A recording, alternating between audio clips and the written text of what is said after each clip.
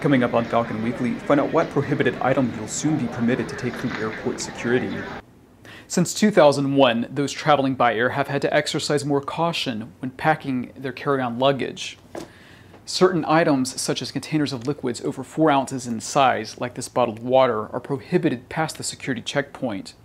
In these instances, a TSA official will simply toss the items into the trash.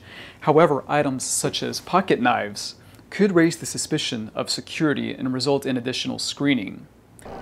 Starting April 25th, certain items on the list of contraband will be cleared and permitted beyond airport security and onto passenger aircraft.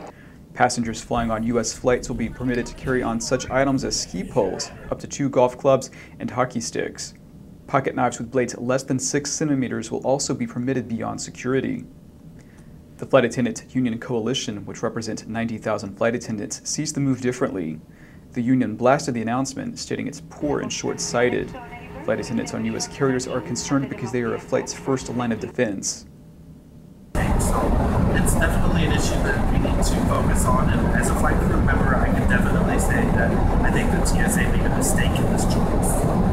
The primary fear of permitting pocket knives through security is of course the fear of another 9/11-style terrorist attack, but the fear of intoxicated or irate passengers is also of a recurring concern.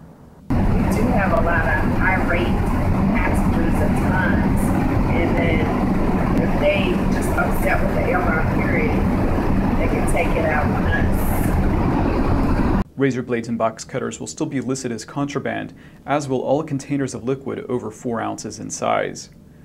The allowance of pocket knives comes as the TSA also announced it will be cutting back its frontline workforce staff, meaning security agents, which are at the forefront of security screening.